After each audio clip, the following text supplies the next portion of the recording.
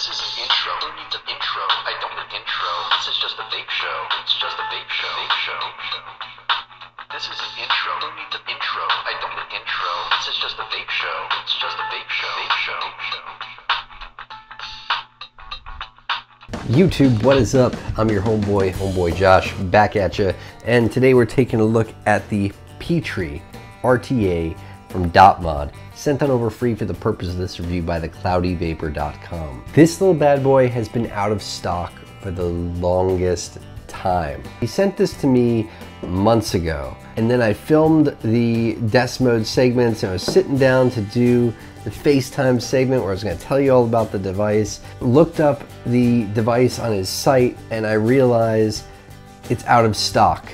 I didn't want to do the review without having a way for you guys to get it. He told me that they were like back ordered and he had no idea how soon he was going to be able to get them in again. And no one had them. Like everywhere they were sold out. They were nowhere. Just last night he texts me and tells me that they're back in stock, and I told him immediately, as soon as I saw that message, I ran back, I said I'll have the review out tomorrow, because this is one of the best, if not the best RTA, standard RTA, not RDTA, Jenny style RTA or whatever, that I've probably ever used. The most flavorful vape that I've ever gotten out of an RTA. It's got really good airflow. It's got this very wide airflow control. It's about 1 millimeter thick, but super wide. It's got this great knurling ring for the airflow system. It moves so easily. It's very easy to grip, it's very easy to turn, and wide open.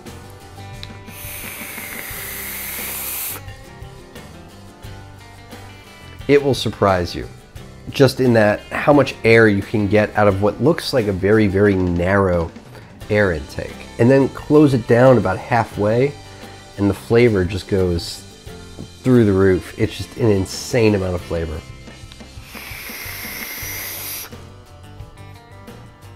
And dense, thick clouds. The drip tip is incredibly comfortable, acrylic drip tip. You can use your own drip tips. You can put it on top right over here, but you've got the O-rings exposed over there. I prefer not to use it that way personally. But I like the standard sort of drip tip that fits over the 510 connection with the outer O-rings there. A wonderful bell shape to the cap. That conical shape is just creating wonderful flavor. My mouth is watering right now. The sheening on the bell itself, just wow. It looks like the inside of a trumpet. It's just gorgeous. The top fill function, buttery smooth, just silky. Everything about it feels fantastic. Fill ports are not the biggest, but there's 4 of them, and they're kind of sunken down in there. I've never had an issue where filling this thing, I filled it too fast or too full and it's overflowing out the edge. The bottom is serialized with the Petri logo. It's got the version number, version 1.0. It's got the serial number, adjustable positive pin, the fit, the finish. Everything on this is beautiful. It's everything that you expect from DotMod and more. The packaging is everything that you expect from DotMod and more. The packaging is just beautiful, elegant. On the back, you've got basically just a description of the device, white lettering on black background, designed in California. On the front, it says DotMod, and that sort of filigree gold leaf sort of thing going on. The sides, that gold leaf popping out over there. Magnetic closure over here. Open it up, and inside you've got this sort of mandala with DotMod written there. Everything is laid out beautifully for you. Your RTA sits right here with the serial number written there. I've got number 2983. There's a little card with a website and everything. It's actually sitting underneath the felt, but the serial number is what shows through right underneath the tank. Beautiful attention to detail there. And you've got a spare tank with some extra O-rings. You've got a spare drip tip topper, you know, the part that fits over the O-rings. It's not different, it's the exact same thing, but it's just an extra one, which is nice. And you've got cork, you know, the cork bottle, which is sort of classic DotMod. It's, you know, you kind of expect to have that with DotMod, with the DotMod logo on top of it. I love that, always have. You get some extra screws, you get an extra positive pin, and you get the most beautiful pre-made set of coils that I've ever seen. First thing I did after I unboxed it and I built it and I tried it out is I messaged Brett and I asked him if he knew if anyone special had made these coils. Did M-Turk make them? Did Homeboy OC make them? Did Justin Jones make them? Who made them? And he didn't know, and for all I know, it was someone over at DotMod that made them. But they were these beautiful triple core fused clapton coils. I want to say they are 28, it could be 30, 28 or 30, triple core, and I want to say it was like 50 gauge clapton over this. It wasn't even 40 gauge, had to be like 44 or 48 or maybe even 50, I don't know. But they were just perfectly made, gorgeous, gorgeous clapton coils. And seating them into this deck is awesome. Yeah guys, I'm sorry, it's one of those gush kind of reviews, but this device is so wonderful, and I've been really excited to tell you guys about it for the longest time. So this deck is just beautifully machined, beautifully designed with the perfect airflow and wicking system. It's a postless deck, and a lot of times I find with postless decks is the screws, believe it or not, are not always oriented in the most optimal way. And this one is. This one is oriented with the screws so that they're going to squeeze the leads in the right way, so they're not going to spin the leads or crunch the leads or bend them in a way that just wouldn't be conducive to heating the coil properly. It has a solid connection with these grub screws that anchor the leads perfectly in there. And when the leads are anchored in there properly, the coil is going to straddle the airflow, which is built in to the negative half of that postless deck. And not only that, the way that the wicking is designed, these sort of wicking sort of chambers in the sides, they're roomy. They're really roomy. This thing can handle a heck of a lot of wick, which is great. There's some really big wicking ports into the bell that's made to accommodate the wick, so you can basically just pack the sides of this deck, and you can just put as much wick as you want in there because the wicking holes on the top cap on the bell are just perfect.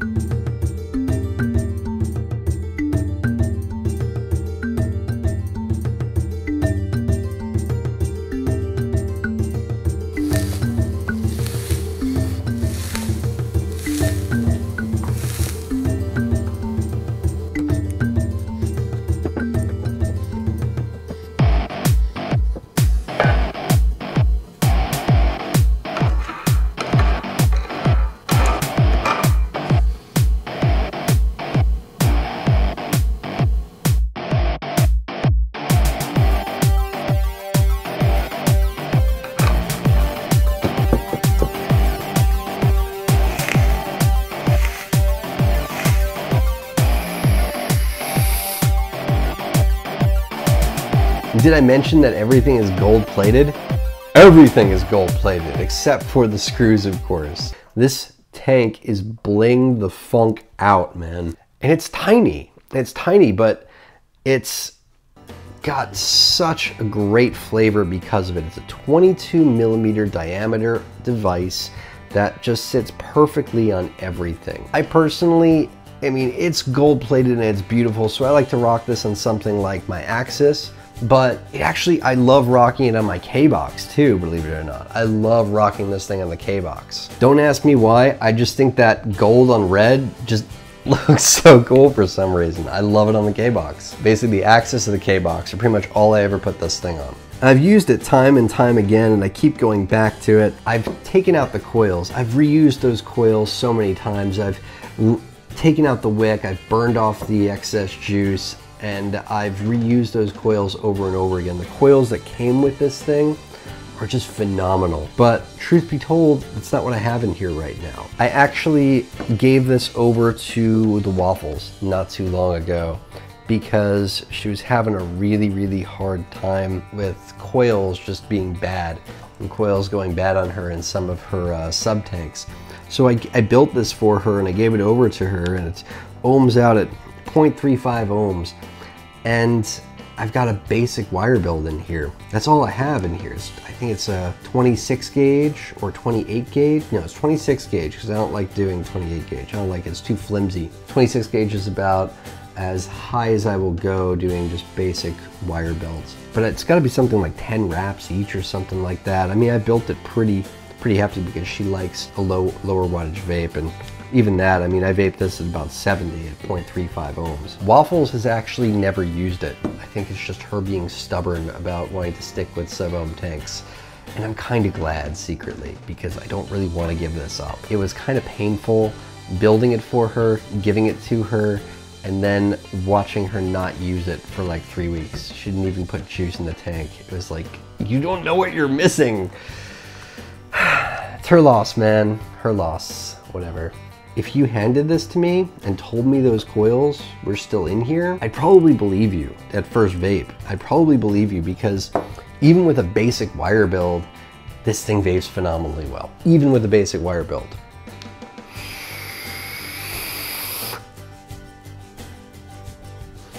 It is one of the most flavorful vapes I've ever had, ever. It's one of the best, if not the best, RTA that I've ever used.